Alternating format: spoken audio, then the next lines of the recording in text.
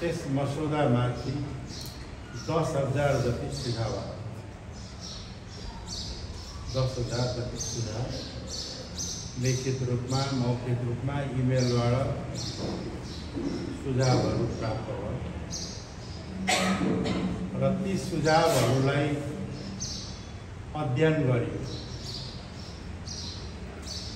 अध्ययन गरेर जुन प्रारम्भिक मसौदा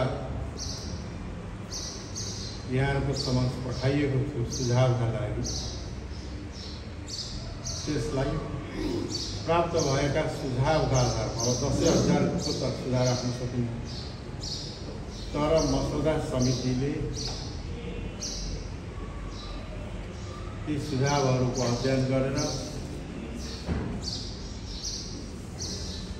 त्यो मसौदालाई परिमार्जन गरेको छ र परिमार्जित मसौदालाई अन्तिम मसौदाको रूपमा केन्द्रीय कार्यकारिणी समक्ष पेश भएको छ र केन्द्रीय कार्यकारिणी समितिले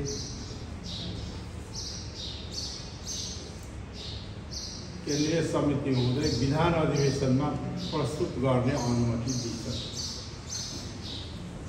अब प्रारम्भिक स्केचलाई पठाउने बित्तिकै केही साथीहरूले यसो एकदमै क्रान्तिकारी खालका केही नेताहरू अलिक एग्रेसिभ पनि देखा पर्छ। यो किन पठाइयो, यस्तो पठाउनै हुँदैन, अलिक तपाईँहरूको के सुझाव छ त्यो आफ्नो लेखेर दिनु।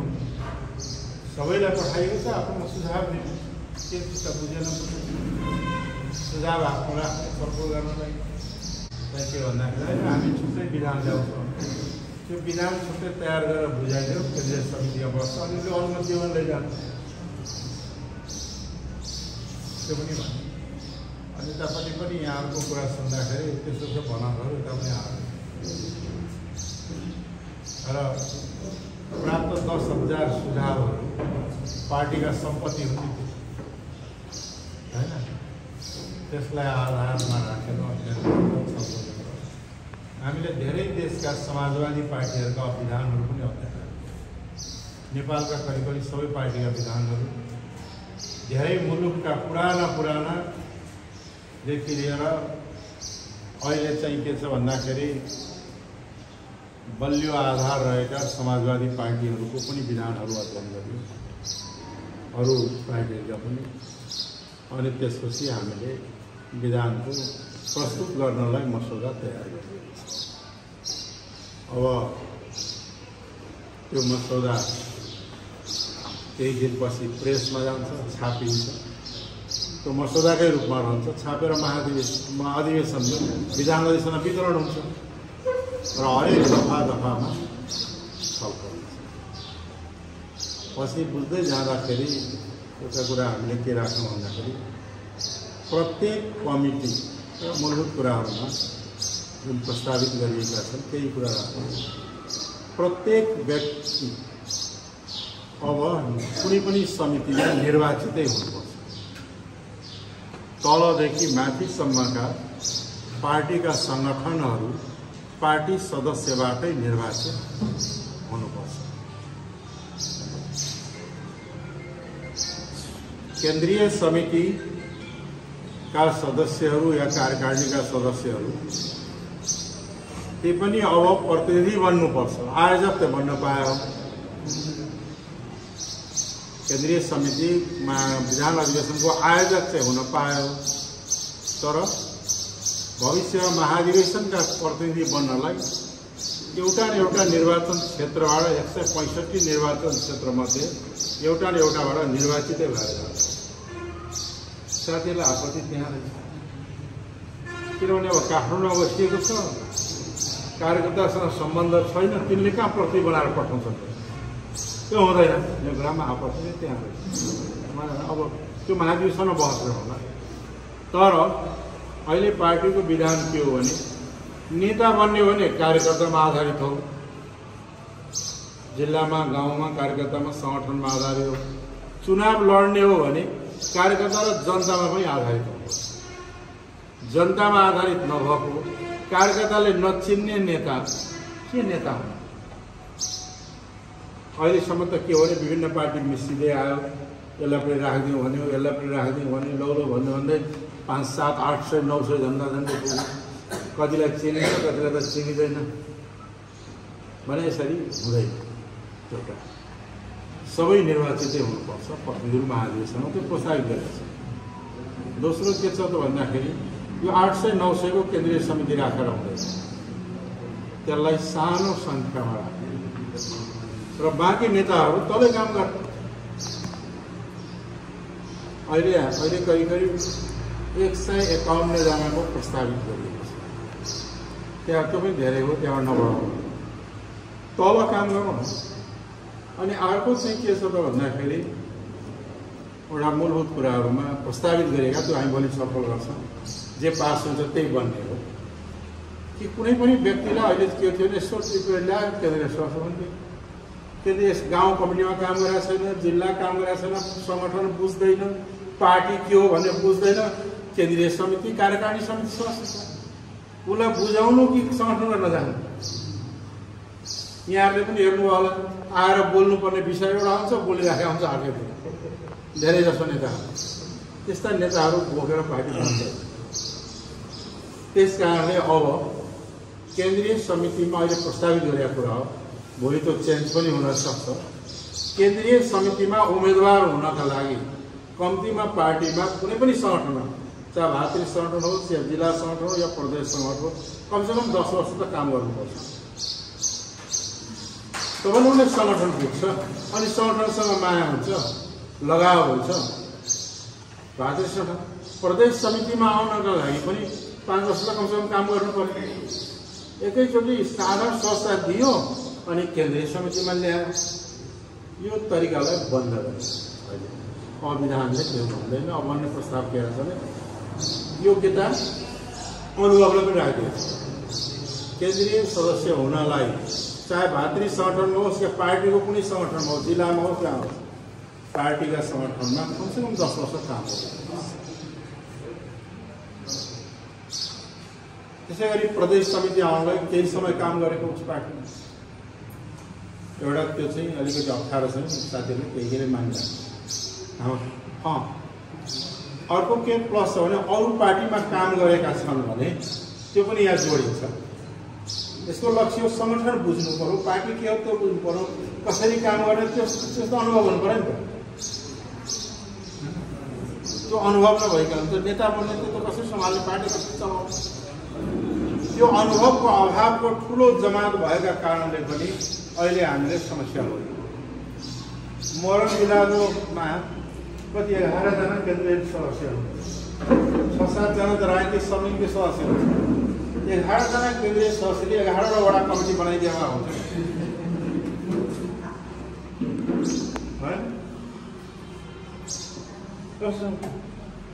तर सङ्ख्या ठुलो हुँदैन र क्वालिटीका लिडरसिप अगाडि, अनुभवी नेताहरू माथि। एउटा दोस्रो चाहिँ विशेषता के राखेको छ अहिले भन्दाखेरि 70% केन्द्रीय समिति क्लस्टरबाट आउँछन्। आदिवासी जनजाति, मधेसी, दलित, त्यसै क्लस्टरबाट आउने। सबै क्लस्टरमा 33% महिला अनिवार्य, मैले टोटलमा 33% महिला पुग्ने भयो। तर त्यो योग्यता चाहिँ फेरि बराबर हुन्छ सबैले।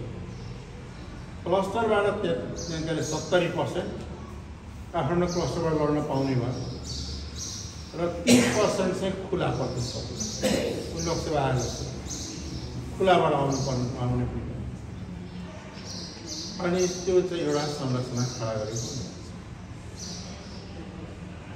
दोस्रो के छ भन्दाखेरि यहाँले भन्नुभएको एक व्यक्ति एक पद हुन त अहिले पनि विधानमा छ, तर अब कतिपय ठाउँमा त्यो हुन पाइरहेको छैन, कहीँ भएको पनि छ। अब त्यो नयाँ विधानमा हामीले स्पष्ट लेखेका छौँ एउटा व्यक्तिले प्रमुख पद सहायक त पाउने, एउटा व्यक्तिले प्रमुख दुईटा पद पाएका छन् भने तल पाएको पद जुन छ त्यो स्वतः बखारे जान्छ। एक व्यक्ति एक पदको लागि हामीले यहाँले चिन्ता गर्नुभएको कुरामा निरन्तर अगाडि बढाउनुपर्छ र अब यो विधान अधिवेशनले विधान पारित गर्ने बित्तिकै त्यो कार्यान्वयन अगाडि बढ्छ। यो मूलभूत कुरा हो। अब यहाँ दोस्रो आयो विधान अधिवेशनमा प्रतिनिधित्व गराउनु कुरा हुन के पर्थ्यो भन्दाखेरि तलबाट निर्वाचित भएर सबै निर्वाचित प्रतिनिधिहरू भएर विधान बनाउनु पर्छ। त्यसका लागि हामीले यहाँहरूसँग पार्टी सदस्यहरूको रेकर्ड मागेका छौँ। 2 पटक 3 पटक जिल्ला कमिटीबाट प्रदेशबाट केही जिल्लाका मात्रै रेकर्ड आयो, नभए कसैको रेकर्ड आयो। रेकर्ड नआउने जिल्ला सुनसरी पनि सदस्यहरू को छन् पार्टीमा कतिजना छन्। ती सदस्यहरूको रेकर्ड नभइकन र सदस्यहरूबाट निर्वाचन कसरी हुन्छ? त्यो बाटो जाँदाखेरि 1 वर्ष अझै 1.5 वर्ष पर्खिनु पर्छ। त्यसले गर्दाखेरि त्यसमा ठुलो बहस भएर के पुग्यो भन्दाखेरि समितिगत प्रतिनिधित्व गराउनु। केन्द्रीय समितिका अहिले 423 जना 423 जना त केन्द्रीय विधान अधिवेशनमा 423 दिनै भयो। प्रदेश र भातृ सङ्गठनहरूको कोटा तोक्दिने, प्रदेशलाई तोक्ने जिल्लालाई समितिगत प्रतिनिधित्व गराउँदाखेरि अहिले करिब झन्डै 1000 को आसपास। अब पालिकाबाट एउटा लिने हो भने 2753 मात्रै र अरूहरूको जाँदाखेरि 2000-3000लाई राखेर विधान जस्तो विषयमा दफावार छलफल गराएर निष्कर्षमा पुग्न सकिन्छ। त्यसलाई व्यवस्थापन गर्ने हल पनि काठमाडौँमा छ। समिति बदल्दैन, भोटिङ हुँदैन, कमिटी बन्दैन। तिनले विधानका धाराहरूमा छलफल गर्ने र कस्तो विधान बनाउनु। विधान भनेको नक्सा हो कि घरको नक्सा जस्तो। अब यो बिल्डिङ यस्तो बनाउनु छ भनेर एउटा परिकल्पना गरेपछि पिलर कहाँ कतिवटा चाहिन्छ, कहाँ राख्ने, कुन साइजको रोड चाहिन्छ, के चाहिन्छ तब खडा हुन्छ। सङ्गठनात्मक आधार निर्माण गर्नका लागि विधान एउटा के छ भने पिलर, त्यसको स्ट्रक्चर हो, त्यसलाई निर्माण गर्ने विधान अधिवेशन र विधान अधिवेशनले निर्माण गरेको विधान पारित भएपछि लागू हुँदै जान्छ। र त्यसपछि हाम्रो प्लानिङ के भन्दाखेरि अब महाधिवेशनमा जाने र तलदेखि माथिसम्म वडा कमिटीदेखि केन्द्रीय समितिसम्म निर्वाचित व्यक्ति प्रतिनिधि हुने, निर्वाचित प्रतिनिधिबाट समितिहरू इलेक्सन हुने, इलेक्टेड हुने चाहिँ के भन्दाखेरि व्यवस्था गरिएको छ, प्रस्तावित छ र अहिलेको विधान विस्तृत छ। अहिले भएको साइजभन्दा झन्डै डबल टेबल होला साइजमा पनि सबै क्लियरली हामीले राखेका छौँ। यद्यपि त्यो मसौदा नै हो र त्यो मसौदामा चाहिँ छलफल गरेर एउटा नयाँ हाम्रो आवश्यकता अनुसारको मोडरेट पार्टीको विधान तयार गरिदिने हो, जो आउने पुस्तौँ दर पुस्तौँ चलिरहोस्। हामी फेरबदल त भइरहन्छ तर त्यो आधार बन्नुहोस्, त्यो उद्देश्यले तयार गर्नु। त्यो प्रतिनिधि चयन गर्ने अधिकार सम्बन्धित समितिको मात्रै, अरूको होइन। जिल्ला कमिटीलाई दिएको छ भने जिल्ला कमिटीले नै चयन गर्ने हो, कसैले भन्छ भन्दैन सोच यसमा गरेर गर्नु जरुरी छैन।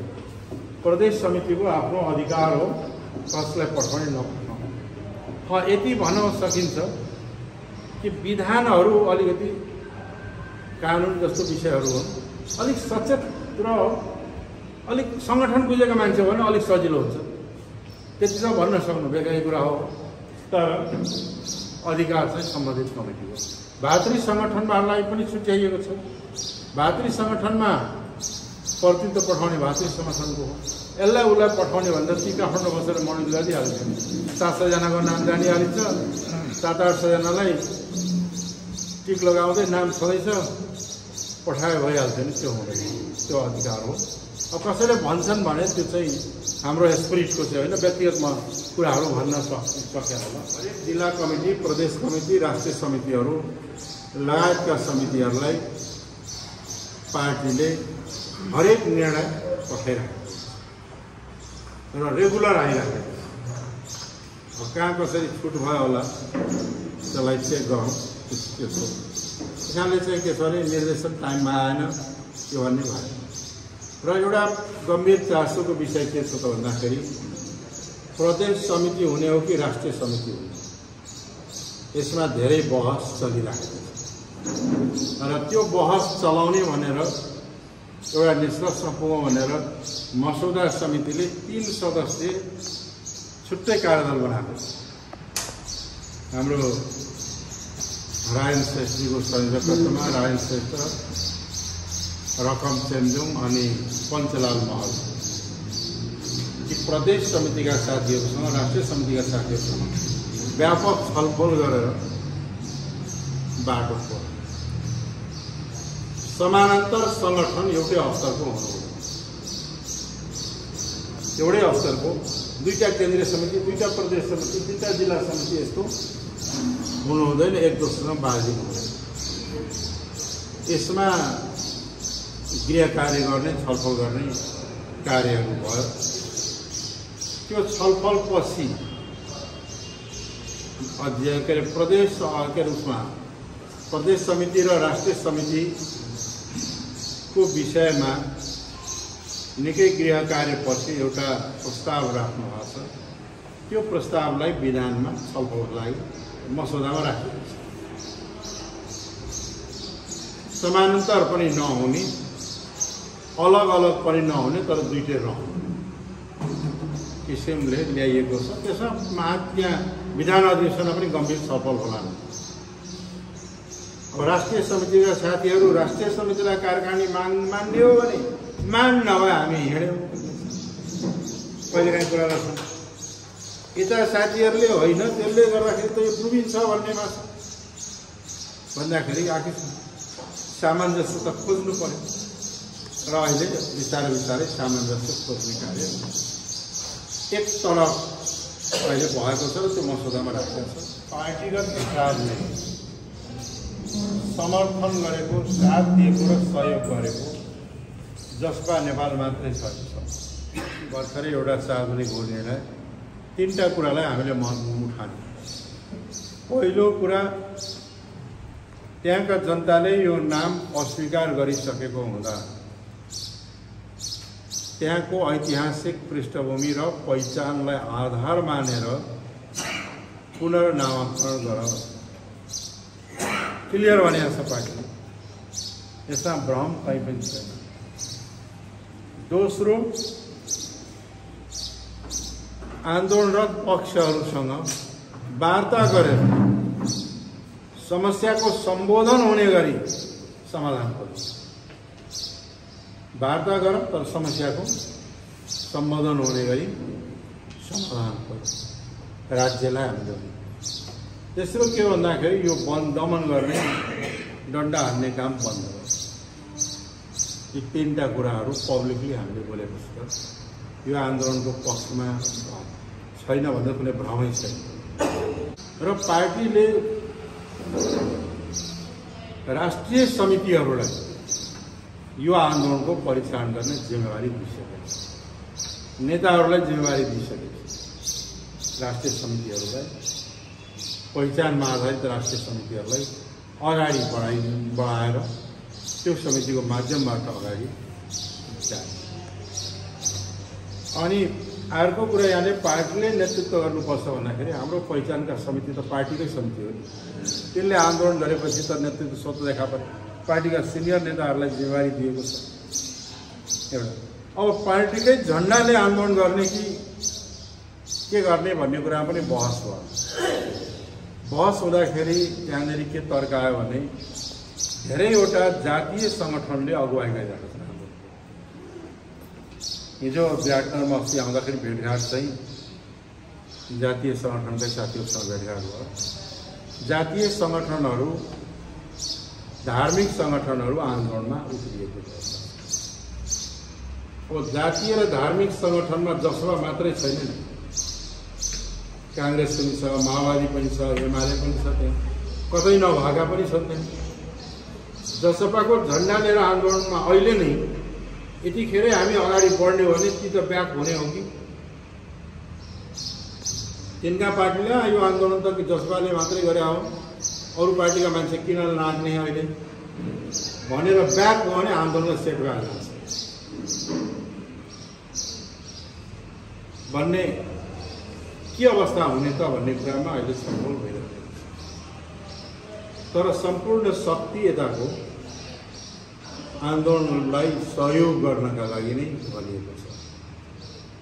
त्यो अवस्था, यो अवस्थामा पार्टी चाहिँ के छ भने गम्भीरतापूर्वक छलफलमा लागेको छ। साथीहरूले यहाँ प्रदेशका साथीहरूले भन्यो सरकारमा रहँदा पनि आन्दोलन पनि गर्ने हुँदैन भन्ने धेरै साथीहरू एग्रेसिभ भएर परिस्थितिको मूल्याङ्कन गर्दै जाउँ अनि स्टेप चालौँला भन्यो त साथीहरूले यति एग्रेसिभ हुनु पछि ल ठिक छ आन्दोलन अगाडि बढ्छ भने राजीनामा ठुलो कुरा होइन, उहाँलाई दिनुहोस् भने उहाँले सक्यो। अब त्यस विषयमा धेरै बहस गरेर पनि जरुरी छैन। पार्टीले जुन बेला सरकारमा पठायो त्यो बेला जानु, पार्टीले जुन बेला निर्णय गरेर सरकारबाट अब फिर्ता आउँछ भने फिर्ता आउनु। अगाडि यो दिन गएको साइड जोड थियो, फलानु दिन यो बार पर्यो भनेर अब बहस गर्नु बेकार। त्यसले पनि आन्दोलनलाई एउटा मेसेज गएको छ। विकल्पको नाम दिनेका लागि पनि समझदारी बन्नु पर्यो सबै पक्ष र यो नामको सट्टा यो राख भन्नु पर्यो नि त। त्यो नाम निकाल्ने बित्तिकै आन्दोलनकारी नै विभाजित भइदियो भने त सक्यो त। भन्दा बढी समस्या एक नम्बरमै देखियो प्रदेश। यसलाई पनि बिस्तारै बिस्तारै एकतामा ल्याउनु र प्रदेशको निर्माणका सवालमा यहाँ उठेको आन्दोलन हो, त्यो आन्दोलनमा पार्टीको समर्थन छ। अब पार्टी नै लिड लिने र अगाडि बढ्ने कुरामा अध्ययन र छलफल भइरहेको छ। अब यहाँ साथीले उठाउनु हो संयुक्त सङ्घर्ष समिति छ तर पार्टीलाई स्वीकार्न सकिरहेका छैन। झन्डै बोकेर हामी उत्रिने हो त्यसले त भाग्छन् आन्दोलन छोडेर। भाग्यो भने त फेरि के हामीले मात्रै आन्दोलन गरेर पुर्याउन सक्ने हुन्छौँ र तिनी हाम्रो एगेन्स्टमा गइदियो भने ती सबै पक्षलाई विचार गर। आन्दोलन बढ्दै अगाडि बढ्दै जाँदाखेरि उहाँहरूले आह्वान गरौँ पार्टीहरूलाई, हामी पार्टीकै झन्डा बोकेर उत्रिनमा के हो, तर आन्दोलन अगाडि बढ्नुपर्छ, महत्त्वपूर्ण पक्ष। किन आन्दोलन संयुक्त सङ्घर्ष समिति जातीय सङ्गठनहरूले अगाडि अगुवाई गरेर अगाडि आन्दोलन आएको हाम्रो सपोर्ट हो। त्यस कारणले यो भित्र कुन रूपले जाने भन्ने कुरामा छलफल गहिरो गरी छलफल गर्नु ताकि आन्दोलन अगाडि बढ्छ। यहाँहरूले होइन पार्टी झन्डाले बोकेरै जानुपर्छ भन्ने कुरामा पनि विमति चाहिँ छैन, तर कति बेला कुन परिस्थितिमा जाँदाखेरि त्यसले आन्दोलनलाई बल पुर्याओस् र सबै आन्दोलनकारी शक्तिहरू एक ठाउँ, त्यो पनि जरुरी छ। बाँडिएको शक्तिले सकिन्छ। अब राज्यले उसको चाहिँ के छ, जसले सत्ता सम्हालेर बसेको छ उसले आन्दोलनकारीभित्र फाटो ल्याउने कोसिस गर्छ। कसैले वार्तामा बोलाउँछन्, कसैलाई कता बोलाउँछन् गर्दै, कसैलाई के भन्दै बिस्तारै बिस्तारै पढ्न सक्छ। त्यो ट्याक्टिक्समा ऊ जान्छ भनेपछि त्यसबाट जोगाएर लाने हो। त्यो महत्त्वपूर्ण र हाम्रो पार्टीले चाहिँ अगुवाई धेरै ठाउँमा आन्दोलनको गर्न थालिसकेको छ। राष्ट्रिय समितिले प्रदेश समितिसँग सल्लाह गरेर आन्दोलनलाई हाँक्ने व्यक्तिलाई पठाउँ, माथिबाट लादिदिए। माथिबाट भनेको भनेको पार्टीलाई सहयोग गर्नलाई मात्रै हो। तर यहाँ चाहिँ के हो भने प्रदेश समिति र राष्ट्रिय समितिले सल्लाह गरेर छलफल गरेर कुन आन्दोलनको मोर्चामा कसैलाई कहाँ पठाउने भन्ने कुरा गर्ने कुरा चाहिँ र अब अहिले केन्द्रमा पनि विचित्रको राजनीति देखा परेको छ।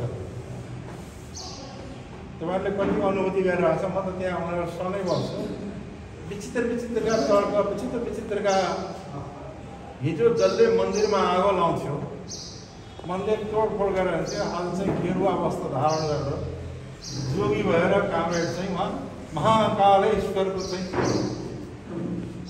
पूजा गर्न थालिसक्यो।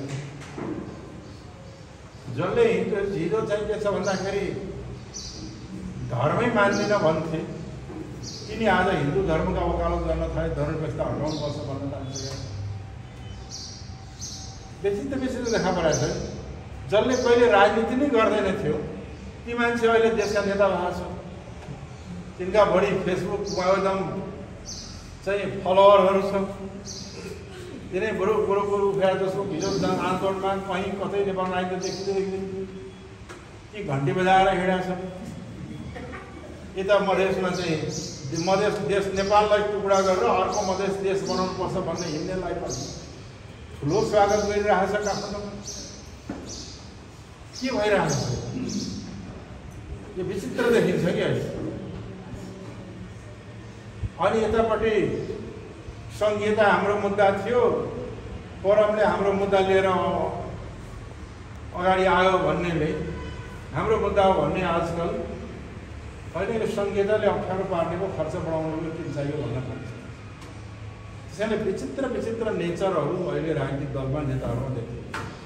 हुन त अहिले अराजक फेज पनि हो, तर पनि अहिले चाहिँ के हो भने सङ्घीय गणतन्त्रको पक्षमा र सङ्घीय गणतन्त्रलाई हटाउनुपर्छ भनेर ध्रुवीकृत हुँदै गएको छ। हामीले सङ्घीय गणतन्त्रलाई संस्थागत गर्दै अगाडि बढ्छ र बिस्तारै डेभलप गरेर लाग्छ राजनीति। यसको साथसाथै अर्को हामीमाथि थप दायित्व के छ भने अब मुलुकमा आन्दोलनका साथसाथ अधिकार प्राप्तिका सँगसँगै सुशासन विकास र समृद्धिको बाटोमा पनि जानु। नेपाल संसारको अत्यन्त गरिब मुलुक मध्ये पर्ने ठुलो बेरोजगारीको समस्या, गरिबी र बेरोजगारी र आन्तरिक विभेदका समस्याहरूले ग्रसित छ। त्यसलाई अन्त्य गर्नको लागि आन्दोलन त आफ्नो एउटा बाटो छँदैछ, तर विकास शासन भएन, विकास भएन र समृद्धितर्फ अगाडि गएन भने कुनै पनि व्यवस्था टिक्न सक्दैन। यही व्यवस्था टिकाउन पनि सुशासन चाहिन्छ, भ्रष्टाचार नियन्त्रण गर्नुपर्छ, विकासका आला अगाडि बढाएर जनतालाई समृद्धितर्फ नभए टिक्दैन, कुनै व्यवस्था टिक्दैन। त्यो एउटा जिम्मेवारी पनि पार्टीको काम हो। धेरै पार्टीसँग एकीकरण पनि हो। बाबुराम एकीकरण भयो, राजपा राजपा थियो एकीकरण भयो, विभिन्न सानोतिनो पार्टीहरू एकीकरण गर्ने काम त भयो। नेताहरू सबै पार्टीमा थिए, सबैलाई थुपारियो। तर त्यसलाई संस्थागत रूपले अनुशासित ढङ्गले परिचालन गर्न नसक्यो। त्यो सिस्टममा ढाल्नै चाहिँ के छ भन्दाखेरि नसक्यो। अब यो विधान अधिवेशनले के गर्छ भने हिजोको के थियो कोही मतलब छैन। अब भनेको विधि विधान र प्रक्रियाबाट अगाडि चल्छन् र त्यसलाई बिस्तारै संस्थागत गरेर अगाडि बढ्छ। र अब बाँकी 4 वर्ष हामीले प्रशिक्षण, सङ्गठनको निर्माण र विस्तारमा 4 वर्ष दिन र रात लगाउँछ। 4 वर्षपछि एउटा दौरो पार्टीको रूपमा हामीले यो पार्टीलाई उठाउँछ। किन अनुभव पनि धेरै भयो नि, यहाँहरूले अभिव्यक्त गरेको कुरा पनि त अनुभव हो नि, होइन?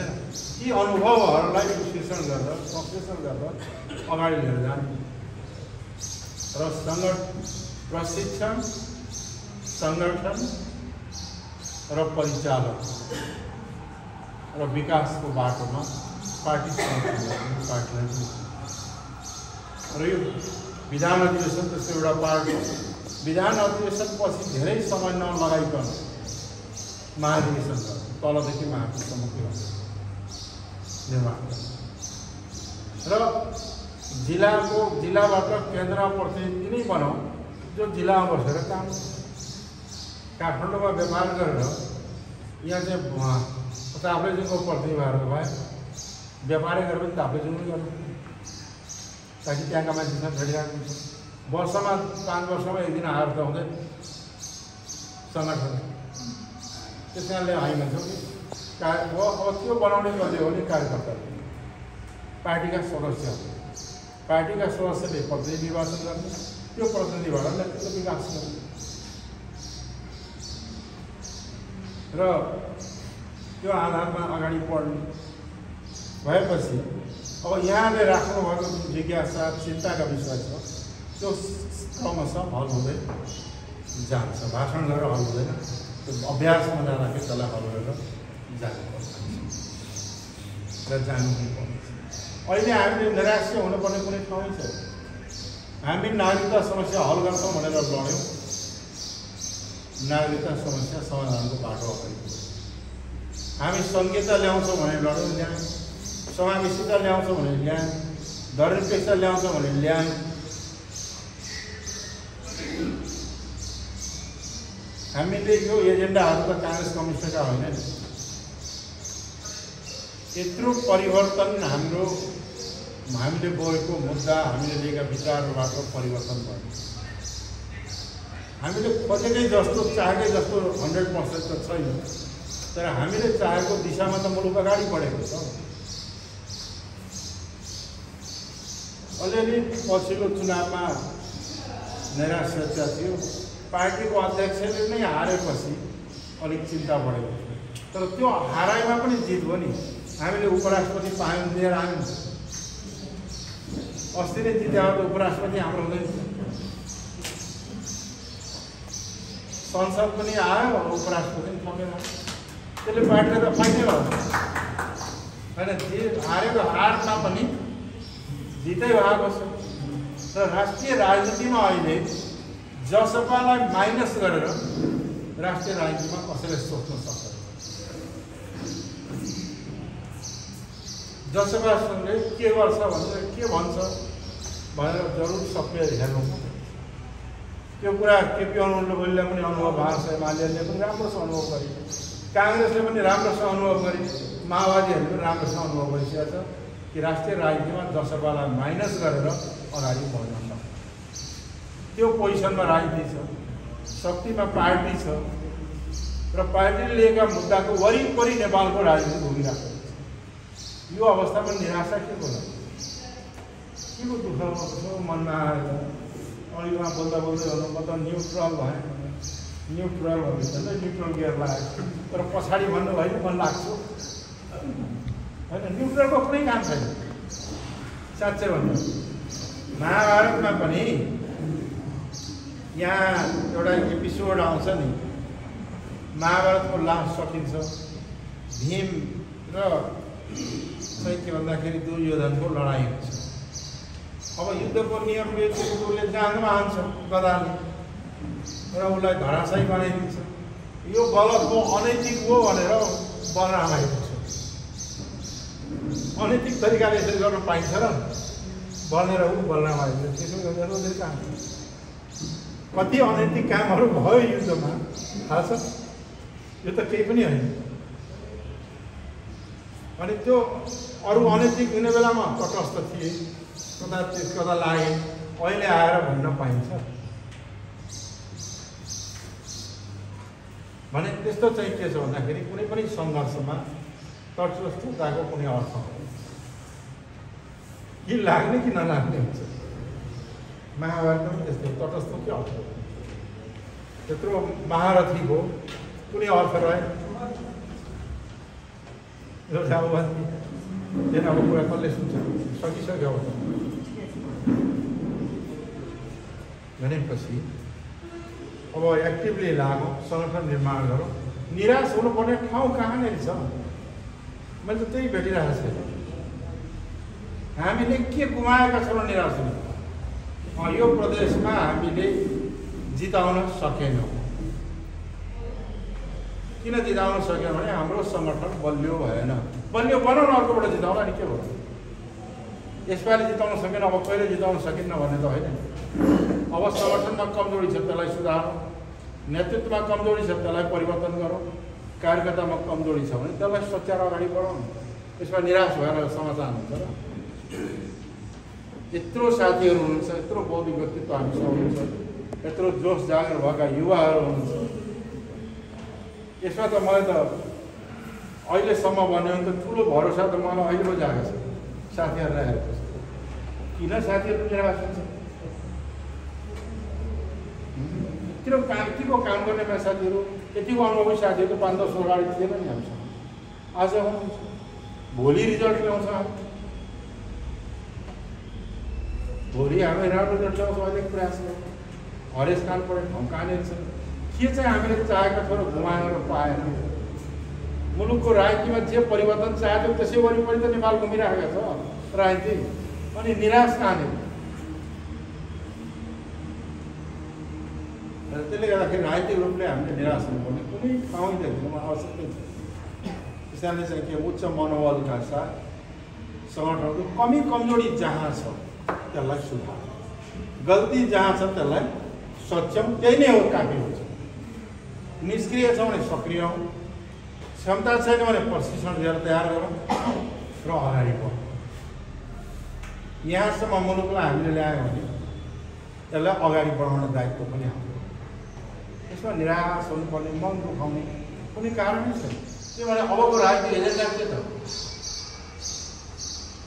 चुनाव लड्ने, सरकार चाल्ने, फेरि चुनाव लड्ने, सरकारको पुरानो कुरा भइसक्यो। कम्युनिस्टहरू त झन् अगाडिएका छन्, न कम्युनिस्ट बनाउन सक्यो न लोकतान्त्रिक बन्न सक्यो। अब कहाँ जान्छ? अब कोही कम्युनिस्टहरू फुटेर पनि निस्किएछ भन्दाखेरि पनि समाजवादी नै बन्न थाल्यो। हामीले समाजवादी पार्टी बनाएपछि एमालेबाट फुटेर आउने पनि समाजवादी नै भन्न थाल्यो। अरू बाबुरामजी उफ्रिँदै उफ्रिँदै कता कता कता जानुभयो, उहाँले पनि फेरि समाजवादी नै खोज्न थाल्यो। भन्दाखेरि के छ, कहाँ जाने भन्दाखेरि सेन्ट्रल पोइन्टमा छौँ। हामीले आफूलाई लक्ष्य प्राप्तिका लागि दृढताका साथ अगाडि बढौँ। आउने फ्युचर हाम्रै छ। म त फ्युचरप्रति एकदमै आशा हुन्छ। तपाईँहरूलाई हेरेपछि त निकै ऊर्जा हुन्छ। तपाईँहरू निराश, व्यक्तको निराश के चाहिँ गुमेर छ र निराश हुनु? जे गरेर सब पाएकै छ त हामीले, होइन? प्रदेशको नामलाई चेन्ज गरेर आन्दोलन गरिरहेको छ नि हामी। बनाउँछौँ भन्ने त्यो आज हामी चेन्ज गर्छौँ, छोड्दैनौँ भनेर लागिरहेको छ।